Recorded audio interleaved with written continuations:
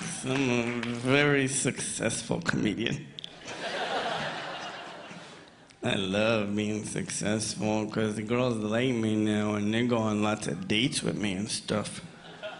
I went on a date with a girl. It was our first date, and as soon as we sat down, she goes, I just want you to know my rule. I never have sex with a guy until he can tell me that he loves me.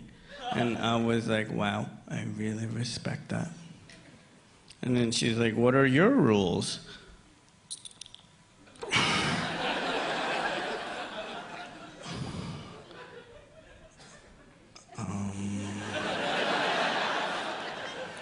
I will never have sex with a girl.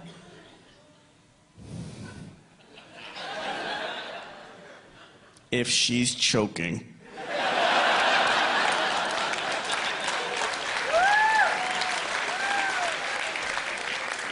Now, we'll always give her the proper medical attention first, and then finish while they remove the object from her esophagus. And I hope that never happens to you, because I love you.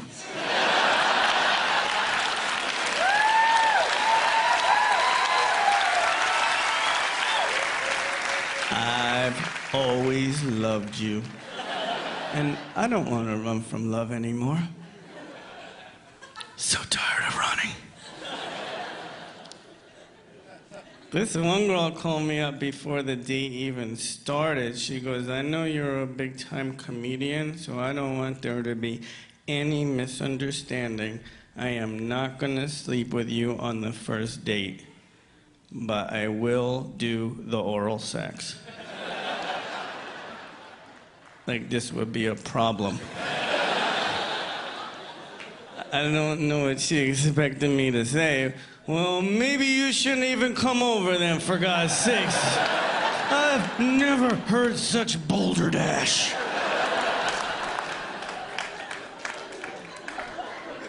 She goes, are you okay with that? I was like, I'll sign up for the year plan of that. I have no issues with the oral sex. Oral sex will never be a consolation prize. No guy is ever getting oral sex like, this is bullshit.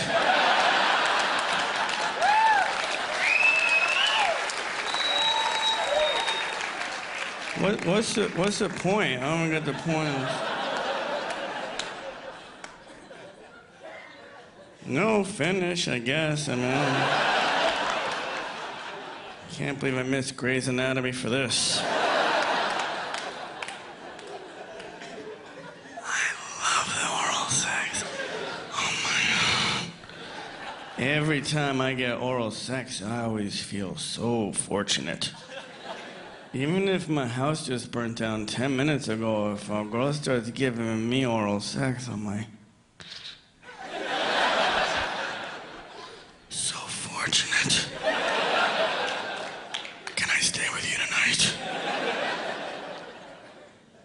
Unfortunately, though, girls will never just do the oral sex.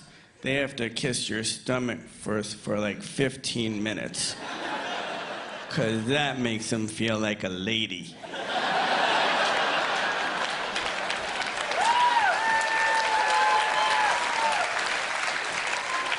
They have a couple extra minutes to hold on to their dignity before they proceed to do the most vile act known to mankind. The first time God saw that, he was probably so confused. He's like, what are they doing? No! Oh, God, they're retarded. You're not supposed to eat it. That's why I put hair on it. Come on.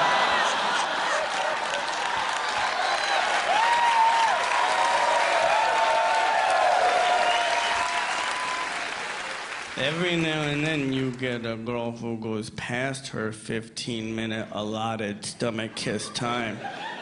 She just starts lingering around a little too long, and as a guy, you're like, I got a lingerer.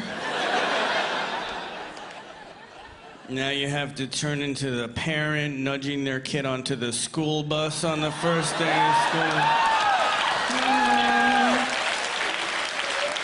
Come on, sweet.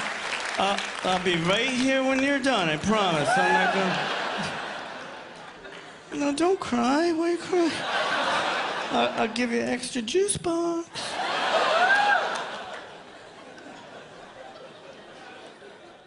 This one girl, she was just about to give me the oral sex, and then all of a sudden, she just stopped. That's a crime in some countries. I was like, yeah?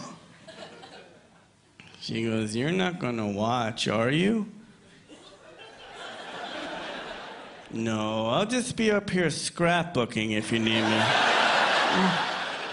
Be working on our cricket. Of course I'm gonna watch. I'm a real man. I'm convinced that's why Edison invented the light bulb.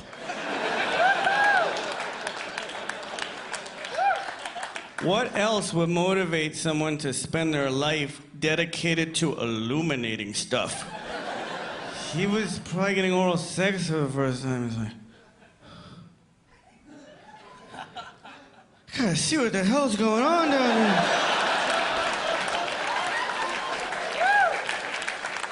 here. And this candle keeps burning her hair.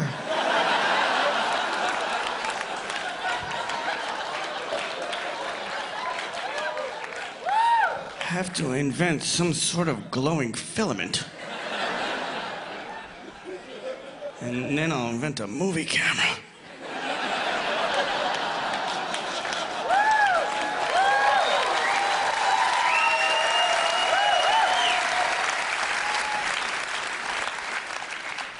That's how you can tell if a guy is gay or not, ladies. Like, girls always marry these guys, and then they find out 10 years later they're gay, and they're like, I had no idea. This is how you know.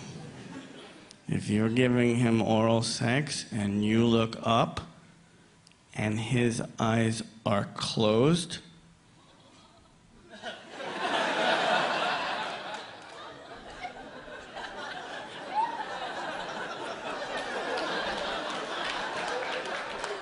so gay.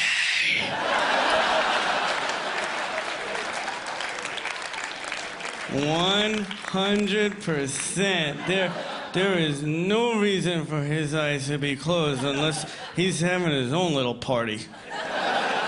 And in that version, you're George Clooney. Because any real man is going to be watching like you're a hit Broadway show. You don't want to miss a second. I even use those opera glasses.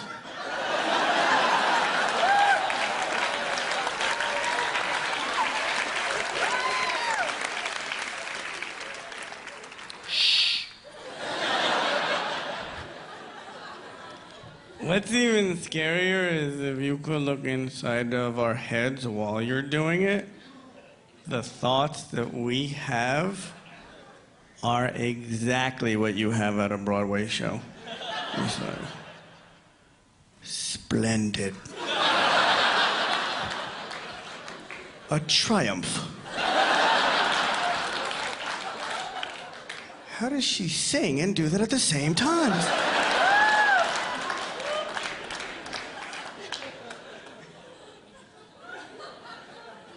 Every now and then while we're watching, the girl will look up in progress, and your eyes will meet.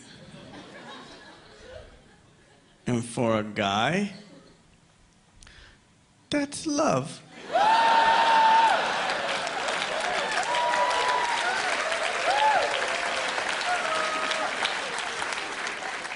Whenever we buy you one of those romantic cards and it talks about our eyes meeting, that's what we picture.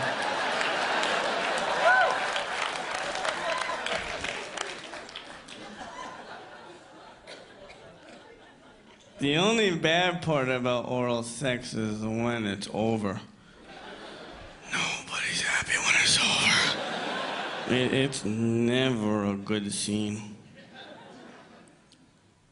I don't mean while it's ending. I would kill my dog for that part. That's a good part. I mean when it's over. Nobody's happy. The girl runs out of the room like there's a fire drill. You're laying there cold and filthy, just all by yourself.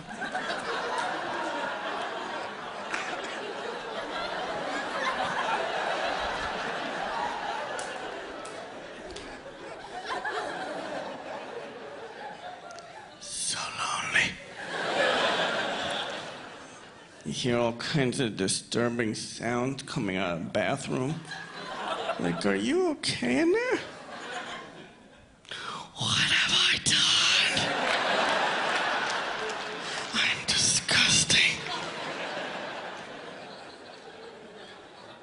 That's why I don't mind the good old-fashioned hand job. Nobody talks about the poor little hand job anymore. The hand job has kind of become the ugly stepsister of all the jobs. Poor hand jobs, like, can I come out with you guys tonight? They're like, stay home, hand job. You're like the typewriter of sex. Nobody uses you anymore.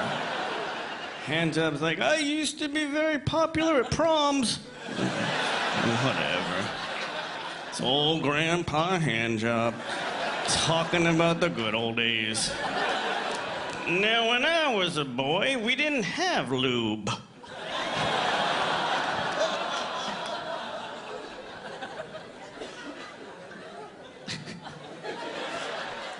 I love the hand job. To me, the hand job is like a really slow movie that gets really good at the end. And at first you're like, oh, this is kind of boring. But I guess it's the only thing on. And then suddenly, there's a very good twist. And, oh, I didn't know the other hand was gonna come in. This is getting good. And now a foot, oh my God. The hand and the foot together. First the black president, and now this.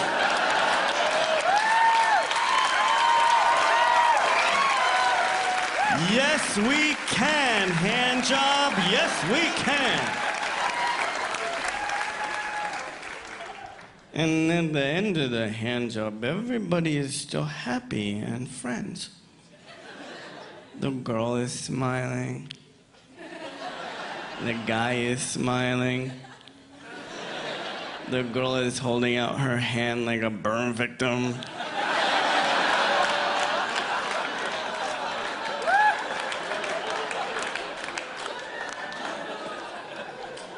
Everybody's happy.